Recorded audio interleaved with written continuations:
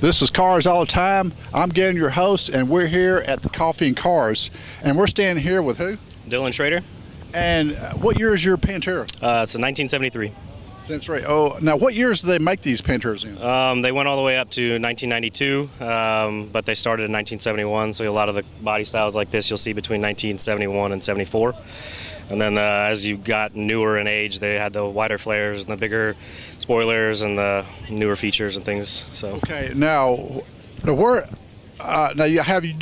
you have wider flares. I see this. Yeah, so this was the Group 4 model. So this is the Group 4 model. They had the Pantera Pre-L, and then they had the Group 4, the Group 5, the Group 5 GTS. Now you got some wide tires there.